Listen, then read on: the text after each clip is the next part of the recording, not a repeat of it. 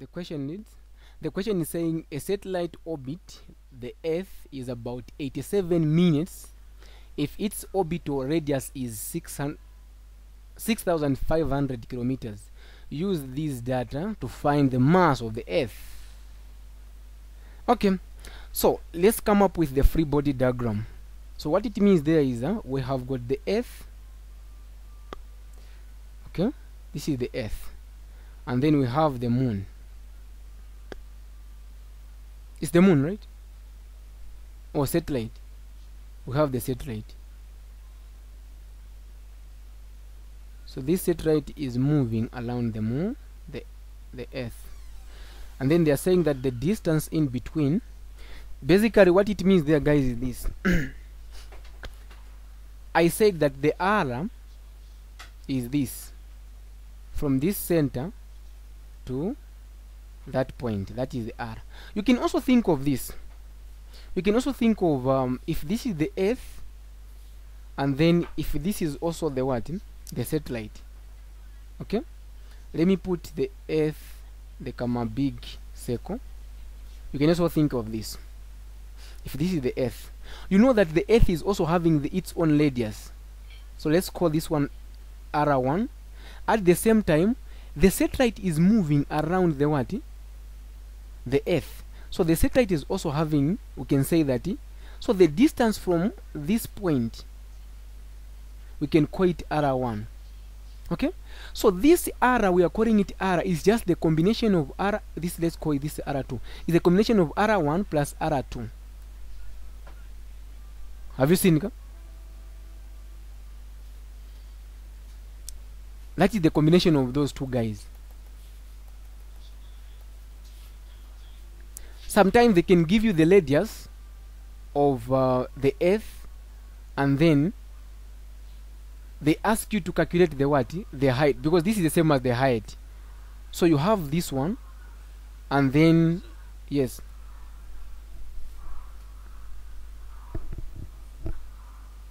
Yes, boss.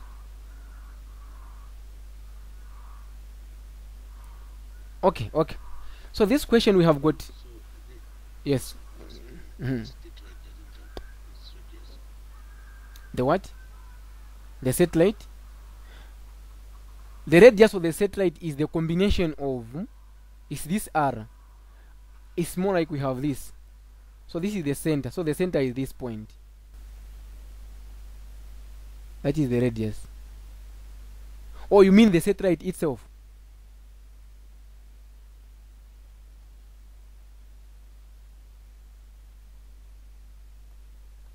You mean the satellite itself? Yes. No, no, it doesn't have radius, because it is moving around the circle. So we are getting the radius of the circle. It's the same applies to Earth. We are getting the radius of the Earth. Yes. Yes.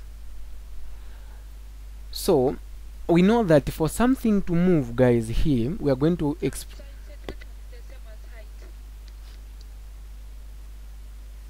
okay, forget about that. We have the radius here, and then we are going to have what? We are going to have, for this guy to move around the circle, meaning there is what? There is a force of gravity. So we're going to set this Fg equal to the centripetal force. So Fg, let's consider this one as the capital M, then the lowercase m. Fg is just basically G, the capital M, the small letter m, over r squared. This has to be equal. The centripetal force is the small letter, because we are getting the centripetal force of the satellite, then v squared over r. Okay, so these two guys are the same. We can cancel one. We can cancel the mass. Our goal is to calculate the what? The mass of the satellite. Sorry, the mass of the Earth. That's the question. Okay, we can also cancel the one radius. We are going to remain with one radius. Then we have remained with G. The mass of the Earth over r has to be equal to v squared. Let's get the square root both sides. If we do that, we are going to find that v is going to be equal to G, the mass of the Earth, over r. So if this is what we have, Okay, that is what we have. And then we know that we have been given the time. This time we can take it as a period. Okay, when something is moving around the circle with the uniform velocity, this formula is true. Distance is given by what? Velocity times time is true. Then we are going to say that v is equal to distance over time. So distance around the circle is the circumference, so it's going to be v is going to be equal to 2 pi r over the t is the period. Okay, so let's just find this period. If you want you can replace this one and make m as orbital formula, but the simplest one is let's just solve for what? For v. Then we are going to replace it there, then we make m as orbital formula. We are supposed to come up with the answer. It's the same thing. So if I come up with 2 times pi, the radius is that one which have been given. To convert that one into meters is going to be 65,000 or 6. This one, then add the 3 zeros. Okay, we divide this one by time. Now this time is 87 seconds or 87 minutes. To convert these minutes into seconds, we are just do times 60. So what is our velocity in that case? 2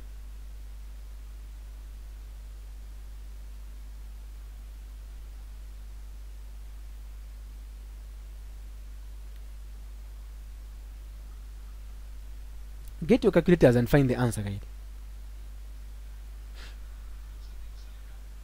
I'm getting 7,828.89.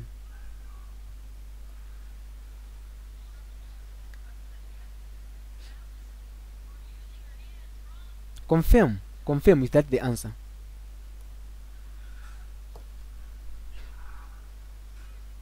Same one.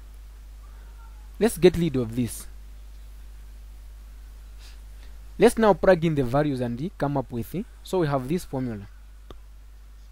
We have v is equal to the root of g, the mass of the earth, over r. Our goal is to come up with the mass of the earth. Okay, so we can just put the value, this v, we can just square both sides. If we do that, we are going to have v squared is equal to g m over r.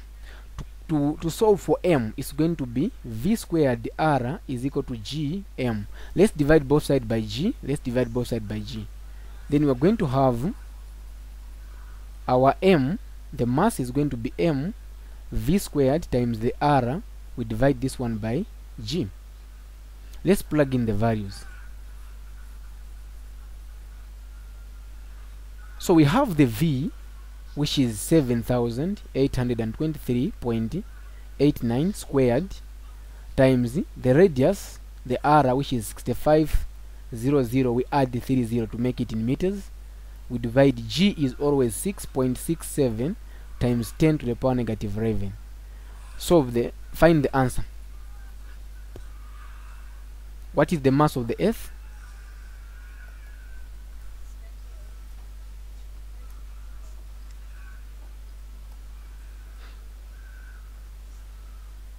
What?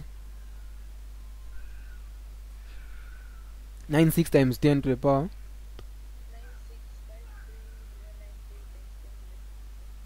24 kgs. So this is the mass of what? The earth. Simple, right?